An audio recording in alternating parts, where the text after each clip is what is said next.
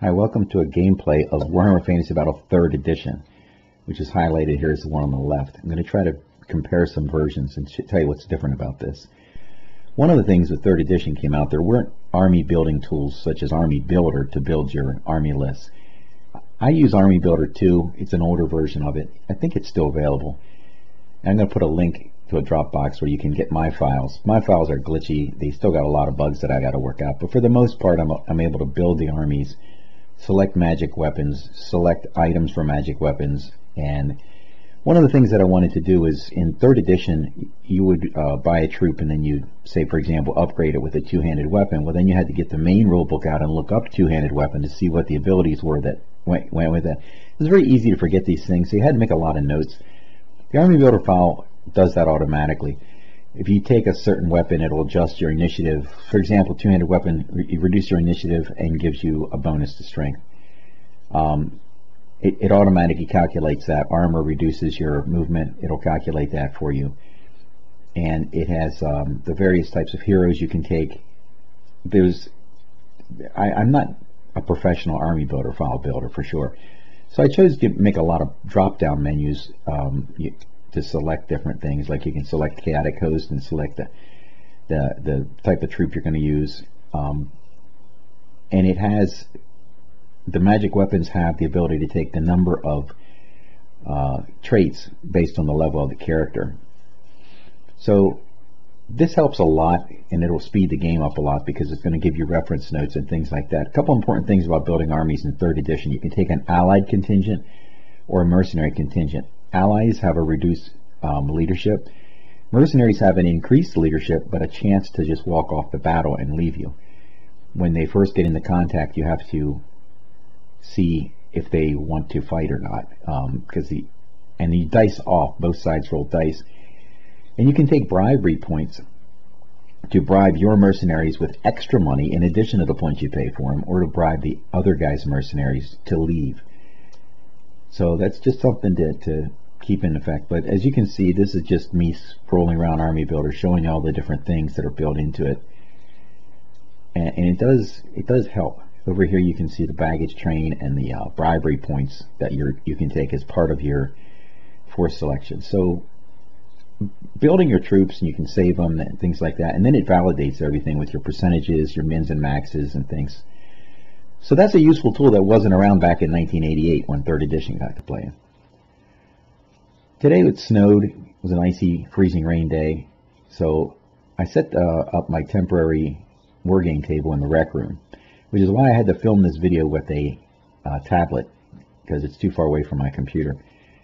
I tore down my permanent game table and I built my slot car track. This is a portable setup with a couple of folding tables from Lowe's, and this is a 5x9 mat made out of indoor-outdoor carpeting. It's a nice setup. I clamped them together underneath to keep them nice and level, and you got 3 foot down at the end, so you got a 5 foot by 12 foot surface, place for drinks, papers, rules. And here's the layout. A little bit of terrain. We got a field, a fenced-in area, a couple of woods, and a hill. Pretty generic.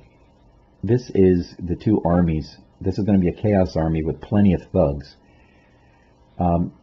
Chaos for knights and things like that in 3rd edition, the points were astronomical. Just Chaos warriors, you couldn't possibly build a 20-man unit of them in a battle.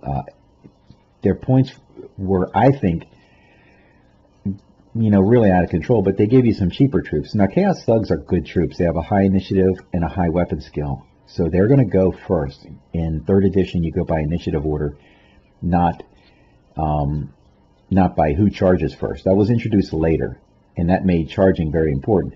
In 3rd edition, charging is important because chargers get +1 to their dice roll, but you go in initiative order, so it's not the end of the world if you get charged.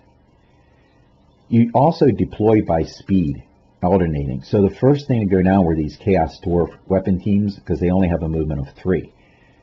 And then it alternates back and forth. You're going to be deploying by slowest troops. So the Chaos slow ones go down, the Orc slow ones go down, which is their artillery pieces.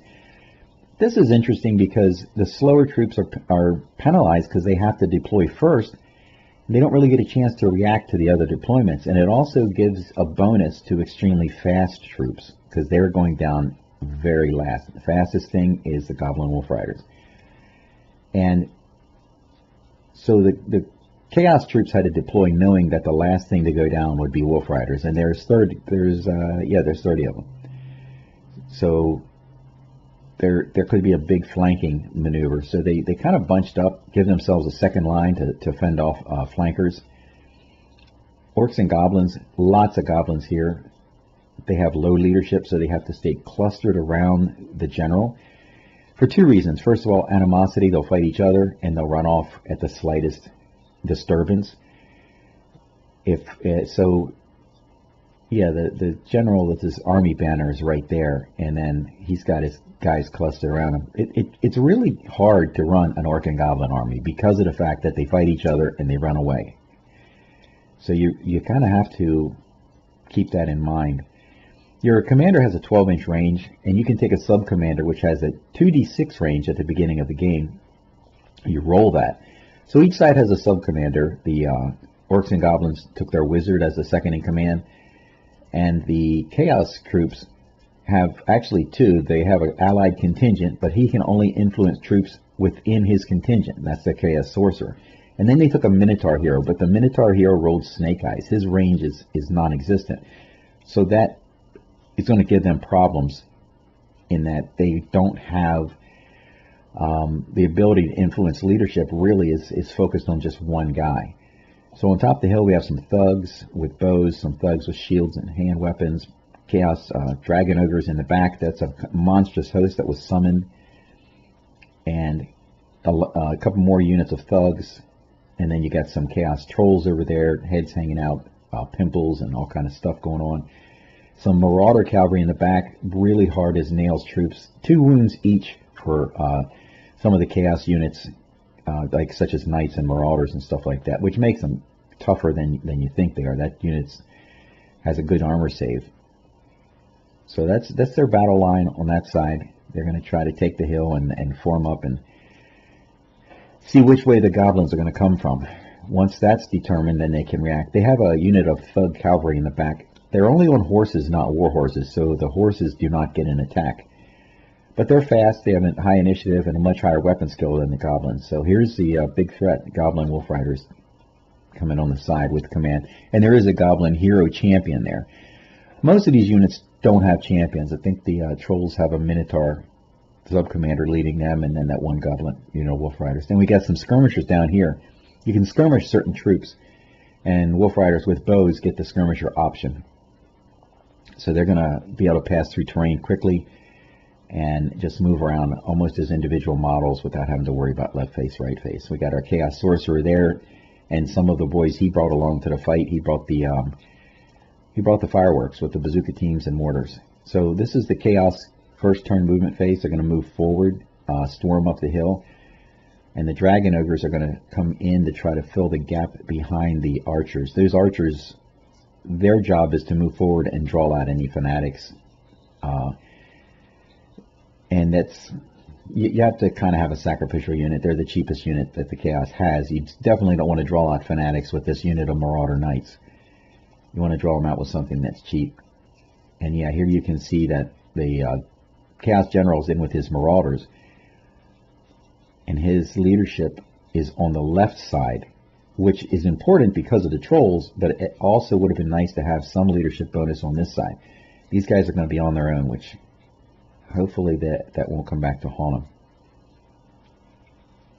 And you can see that the allies do have a leadership penalty, so the Chaos Dwarves are leadership 1 less. This unit did a right face and moved forward. It's a simple maneuver. You get 1 simple maneuver free as part of your movement or reserve movement. After that, you have to dice for it.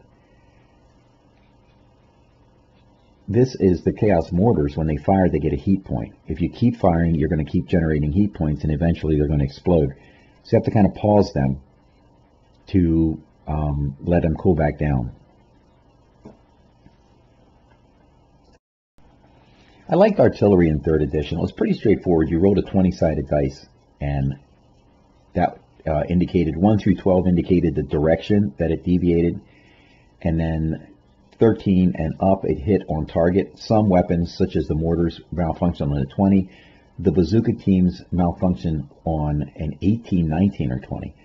And the mortars pounded the goblin archers with one hit, the other one deviated, and the bazooka scored 2 direct hits on this unit of goblin spearmen and blew them to pieces.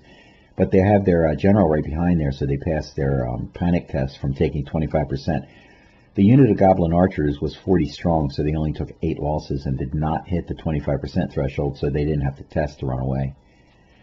Leadership is interesting. You get a bonus to your leadership. You don't actually use the general's leadership, you use his bonus. So goblins only start with a 5, and the leader's bonus is +3. So the maximum leadership they get is an 8, whereas the orcs start at a 7, +3 takes them up to 10. So you don't just use the general's leadership, you use his bonus added to whatever the base leadership is of the unit. Here the trolls moved ahead, and this turned out to be a bit of a mistake because this is the reserve move. And, you know, a reserve move is just like a standard move. This game turn phase is broken up. You move, then you do your fighting and shooting, and then you move again, then you cast spells. I think it's pretty interesting. These guys expanded, a simple maneuver, and moved in the reserve phase. You don't get a reserve phase if you're within 4 inches of the enemy or other certain special circumstances, but for the most part, it's different than what is out commonly nowadays. They just have a march phase. They condense the reserve and the regular movement into one phase. I don't particularly think it slows things down that much, but it definitely is a way of speeding things up to condense them. So here they go. The Minotaur hero is with the trolls, but they're out of range of the general.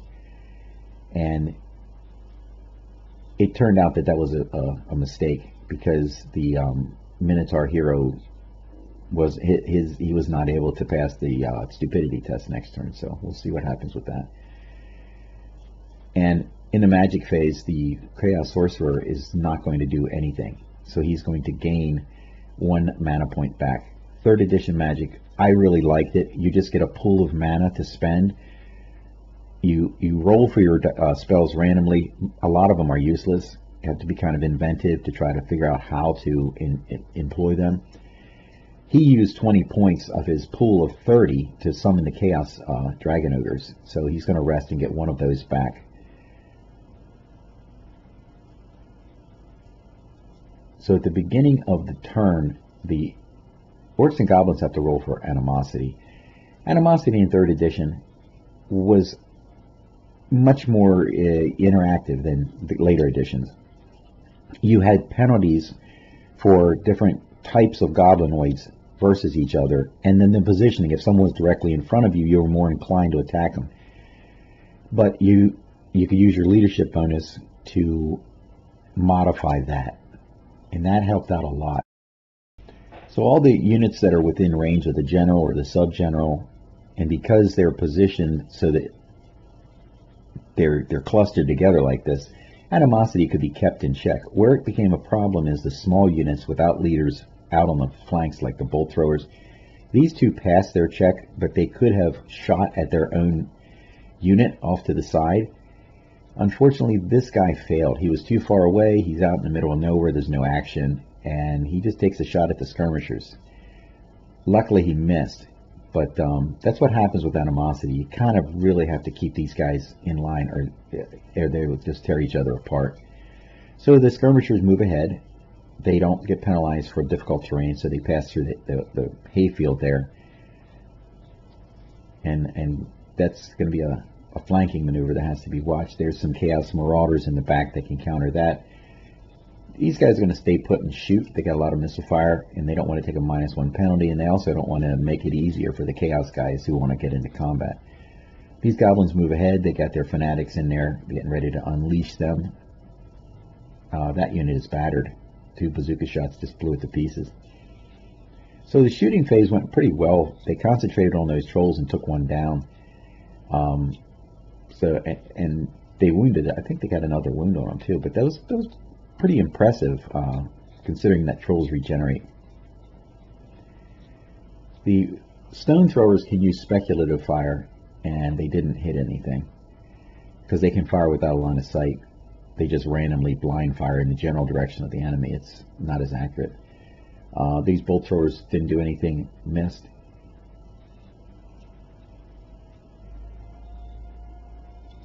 So the reserve phase, the Wolf Riders were able to take the position inside that stone wall. Once again, you can see you move, then you conduct your combats and shooting, then you do the reserve phase. After the reserve phase comes magic. And the reserve phase, those Wolf Riders advanced also. They're threatening the guys on the hill. So we'll see how this goes. And in the magic phase, the little goblin wizard put his enthuse spell on one of those units. He's boosting the leadership of the units to 7 or 2 by +1.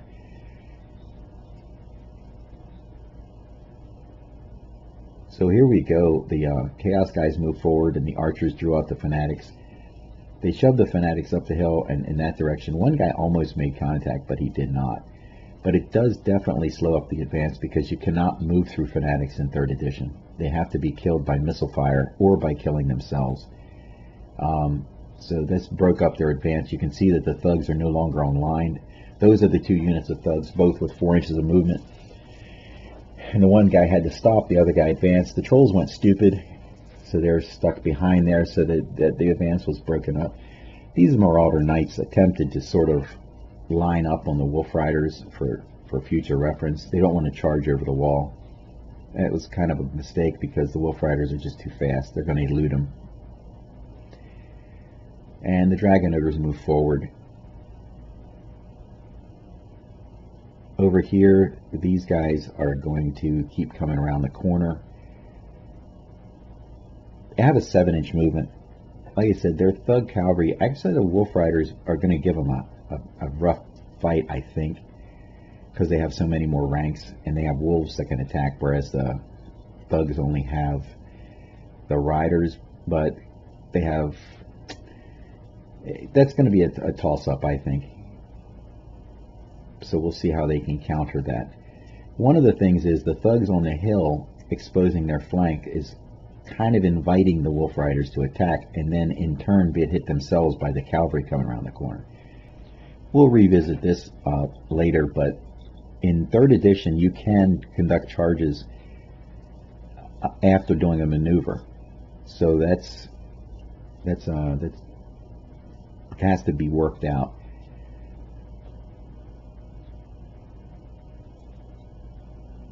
So this is where we're at the end of the reserve phase for Chaos. The Chaos Sorcerer used Legbreaker to snap the leg of the one fanatic and got rid of him.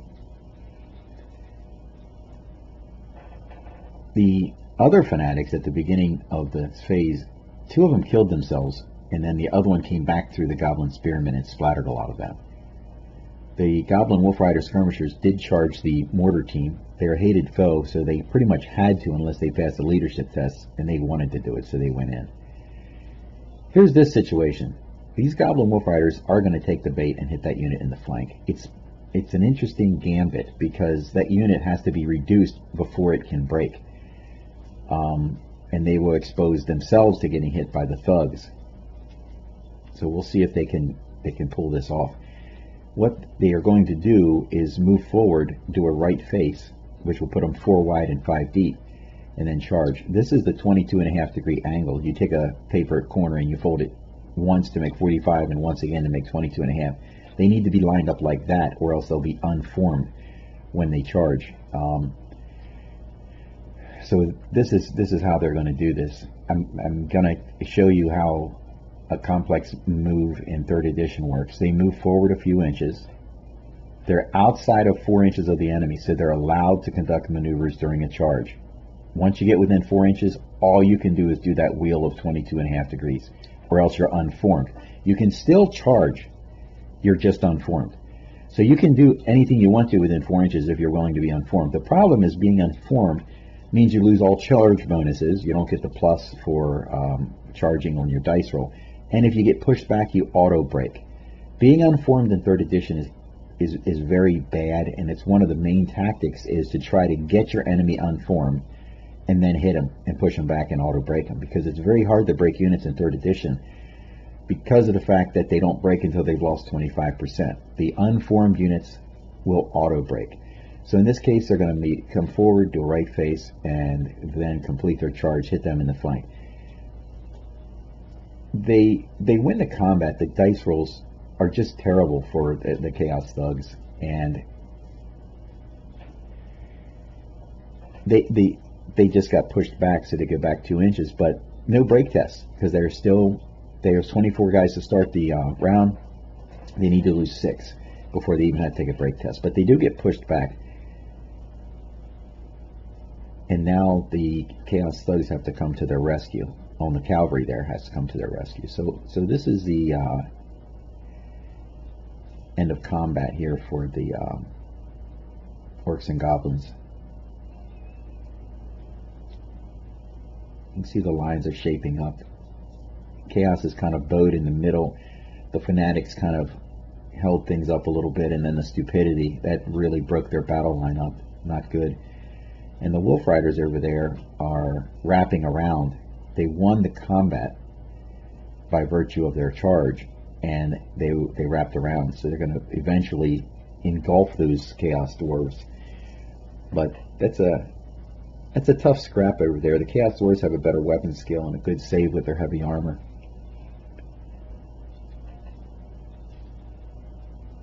So yeah, let's see what happens next in the Chaos turn.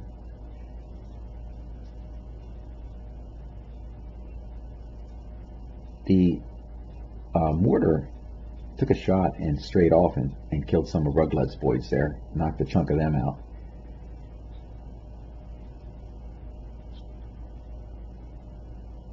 And you can see that some of the thugs back here are getting hit with some random speculative fire. Those goblin archers advanced forward to give the trolls behind them a little bit of room to maneuver.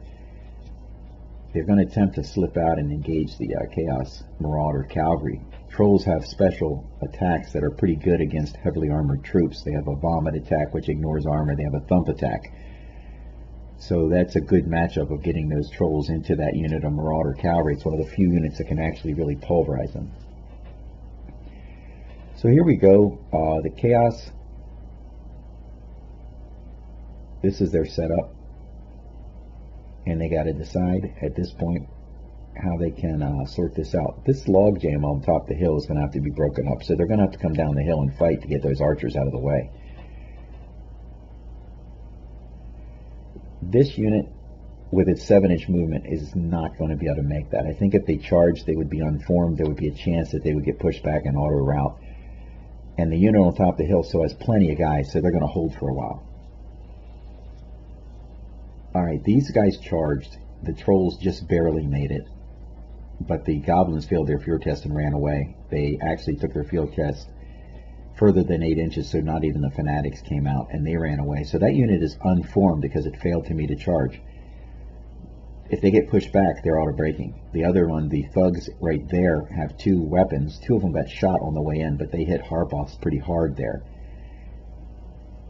And over here, the other thugs with bows came down to fight the goblins. It's not a good matchup because they don't have any ranks or standards, but they need to get out of the way. The bazooka team has no targets, so they're going to march up the hill to give themselves a lot of visibility over the entire battlefield so they can launch some bazooka shots. And these guys moved up in the movement phase. They're going to get even closer in the reserve phase, and they will be able to do attack. And those thugs on the hill just have to hold out. They've only lost 2 guys. So yeah, they should be able to hold out for a while because they have a better initiative, much better weapon skill. This would have been a good spot for those guys to form square because they couldn't be pushed back if they had formed square. But hindsight's 20/20. Over here, the thugs beat up on Harboth's archers, pushed them back. Once again, the break test was modified by the general, so they held their ground. Over here, this combat is actually going pretty bad for these thugs. Their dice rolls are terrible, and the goblins are just making save after save. And they don't even have very good saves, but they're just making them. So the dice are not being good to these guys. They have they're getting whittled down, and eventually they're going to have to take a break test if they keep losing. They can hold out for one more round. The cavalry will come to their rescue and just absolutely crush those goblins. Over here, these goblins push the archers back, and this is one of those interesting areas where if a unit gets pushed back and it doesn't have room to make way, what happens to it? There is an example in the book where they said, just assume that the unit moves back. I don't agree with that. If you get pushed back and there are enemy in the way, I always play it, you auto brake, just like you auto brake when you get pushed back and you're unformed. In this circumstance, if these guys got pushed back and they couldn't move because there was a friendly unit in the way, the unit on top of the hill, I would assume, would just kind of bend out of the way a little bit and become unformed in some way. I think that would be a good way of resolving that. They just become unformed because they can't stay in formation at that. So here's the example of the thugs smashing into Harbaugh's archers, pushing them back. They're going to, that's bad. If they break, that's going to cause a chain reaction. But the commander is still holding pretty good with his leadership ability. And the Army Standard lets you re-roll those tests within 12 inches. So it's really important to keep your general and Army Standard in the thick of the battle, but you can't be everywhere at once. And back here in the corner, the Chaos Dwarves actually failed some saves, and the Wolf Riders keep making theirs. Just, they need a 6, they keep making it. So one of the teams is now dead. The other one has been surrounded because Wolf Riders continue to wrap around. Over here, those guys are informed. The Chaos Marauders move forward. And this situation changed dramatically because the Chaos Sorcerer cast caused panic on the Goblin fighting the bowmen there. They had to take a magical save, which they failed. And the reason they failed it is because they had advanced out of range of their general. So they just had standard Goblin stats, not good. And then they had to take a break test, and they failed that as well. So they panicked, and they were in hand-to-hand combat when they panicked. Or they routed, and so that's going to cause a panic test, everything within 12. That's a pretty bad situation. The Wolf Riders miraculously passed because they had a champion in there that boosted them a little bit and saved them, but they could have broken and ran. But even though they held, they're in trouble because the thugs are coming up. The one bolt thrower crew took off running, and these goblins, you don't use randomized movement in 3rd edition, so they have a 3.5-inch movement because they're wearing armor and shield. The thugs have a 4-inch movement, so the goblins can never get away. The thugs are going to just keep chasing after them, keep hounding them, and getting free hacks and killing them off. So here we go. They do their route move, and the guys are right on them, getting the free hacks and killing them. In this situation in 3rd edition, in order to get these guys saved, someone has to come in and help them. That tiny little spear unit that's only got a few guys left, they might go over and help them or something. So over here, the routing bowmen of goblins over there caused a panic test on these trolls, which they passed. And they passed their stupidity test because the sub-commander's standing right there, so they're going to charge. The other fanatic also died, so the goblin fanatics only managed to kill goblins. And then one of them got his leg broken, the other one all died from his own stupid chain. They didn't pay for themselves, but they did break up the advance, which was good. So here the trolls charge the trolls, and that's going to be ugly. It's interesting that trolls have a couple special attacks. Once per game they can do an attack where they spit acidic vomit, and acid makes it harder to regenerate. So both sides are going to do that in that combat. I just can't imagine what a messy, horrible place that is to be for that Minotaur. All these trolls spewing their bile at each other. These guys advance a little bit, and we're going to try to break up this logjam. Ruglad's armored orcs in the back make a left face, move forward, and then make a right face by passing a test. Second maneuver, remember, you got to take a test. Musician helps you with that test. And on the hill, the dice for the Chaos guys are terrible. The cavalry is right there ready to ride to their rescue, and they just they drop below 25%, and that is their break test. And the Chaos Generals all the way on the other side, they don't get a reroll, they don't get nothing, they are going to break. That causes panics in a lot of areas. So the bowmen down below that are busy chasing the goblins, they break, and they're going to run away. So that's 2 units of thugs gone.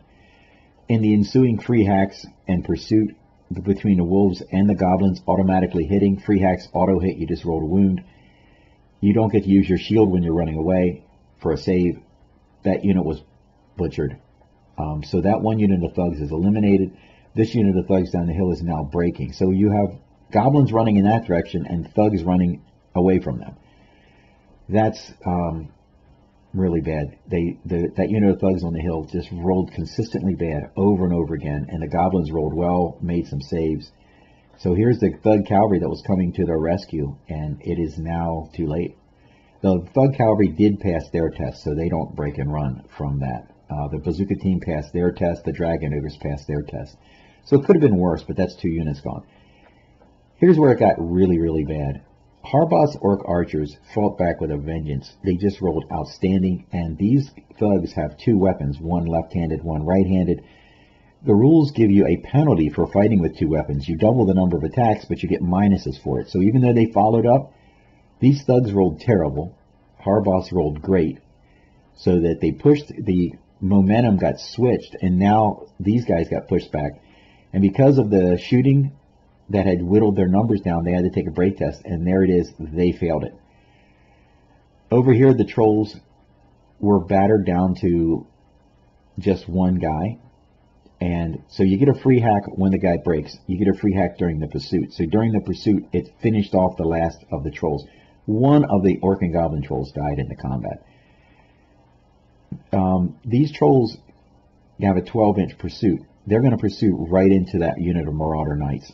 And that's going to just be a very bad situation for the Chaos General, because these guys, they've already used their special vomit attack, but they're going to have their thump with club, and they're going to pulverize those guys. Because those knights have 2 wounds, remember, but the thump with club does D3 wounds per hit. And I think it's no armor save, where it has a major minus to the armor save. The notes are on the Army Builder files. Luckily, I don't got to go to the book. And worst case, worse. The last unit of Chaos Thugs that's right here in the center of everything, the guys with fur, they fail their panic test and they break. So all 4 units of Chaos Thugs are now running. Or dead. That's bad. There is some Thug cavalry that's still alive, but they're not fabulous troops.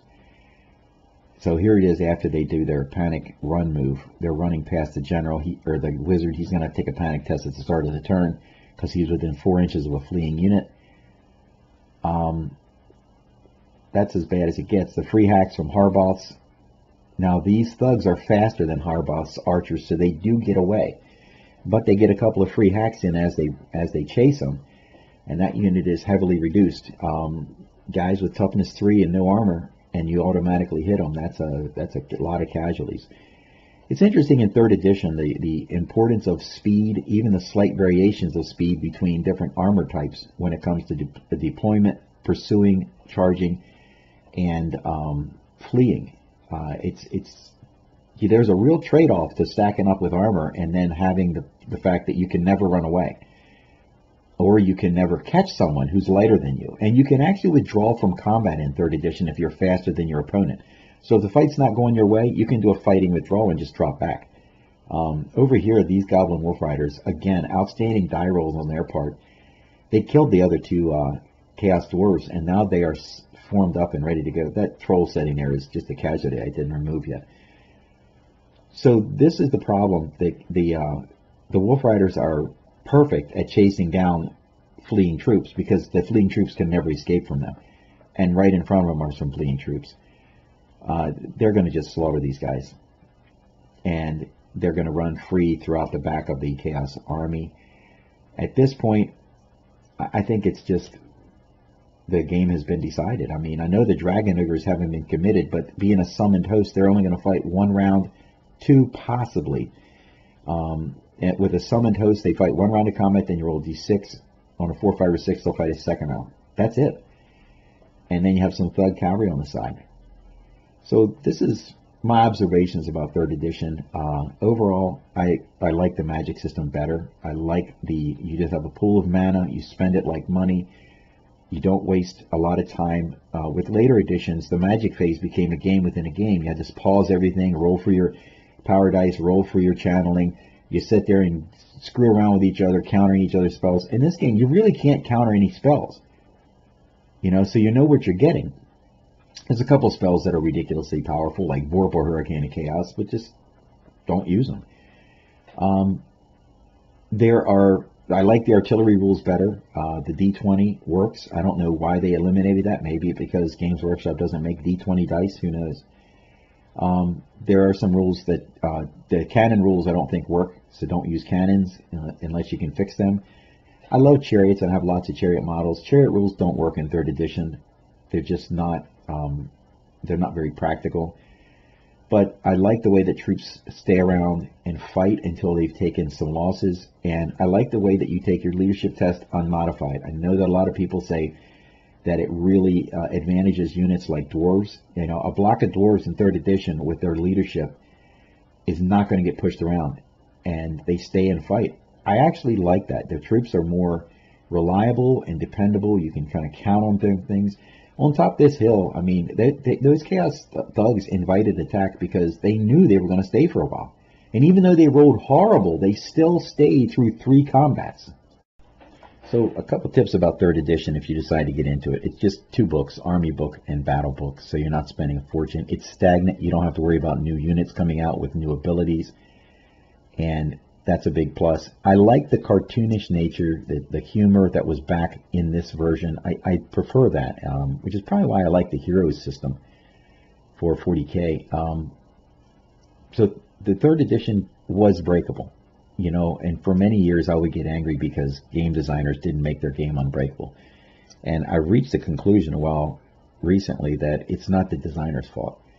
If a game player takes a sledgehammer and beats it up, you can't expect any system to stand up to it, especially when it's this complex.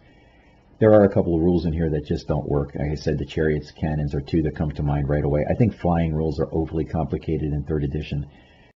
The ability to stack characteristics in a weapon, depending on the level of the character. A level 25 character can take a sword with 5 abilities. There is an FAQ that was published in White Dwarf that says you can only use 1 ability per turn.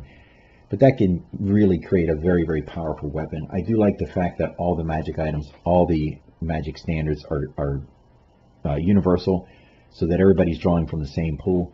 I love the fact that the magic spells are so random and wacky that you're just rolling and you could just get something like leg breaking. And the wizard found a way of using it. So that's some of the great things about third edition. But it was possible to exploit these rules and create unplayable games, which is why we stopped playing. I'm going to give you an example of the most extreme case that I remember from third edition. White Dwarf published the Norse Army list, giving the Norse player the ability to take a level 4 ring. Now the problem is level 4 spells are very powerful, and you can choose the spell, you don't have to randomly roll it. There's a 4th level necromantic spell that costs 35 points to cast. So in order to even cast it, you got to take a top level necromancer and use all of his mana at 1 shot. Does a strength 3 hit with no armor save to every living thing on the table. So what this guy did, he always insisted on using the advanced deployment rules, which allowed you to keep troops in reserve off the table. 1 guy would walk onto the table on his side, hidden in the woods. The guy would use his ring to cast Wind of Death. Everything on the table that was living took a strength 3 hit, and then resulting panic tests and things of that nature with no armor save. Next turn, no one showed up, just that same guy hiding in the woods. He'd cast Wind of Death again. When you use a magic ring on a 6, it's exhausted. If you don't roll 6, it's still usable. After about 3 turns of this, the entire other army had been eliminated by being slaughtered or running away, and then his army could show up. He never had to get his army out of the case. So this is an example of someone who found some rules, which I think was a typo in White Dwarf, to be honest with you. Found some rules, found a way of quickly and efficiently winning a game with virtually 0% chance of ever losing. The games were terrible, in my opinion. They were just not enjoyable at all to play in that way. But this is an example of how you can break a system. Perfectly legal, within the rules, and guess what? It was it created terrible games. But as you can see from this gameplay, you can also create a couple of armies, go out there and have some fun, watch a narrative game being played, and see the battle being decided by a desperate battle on a hilltop and units breaking, and that's how it should be. All right, thanks for watching.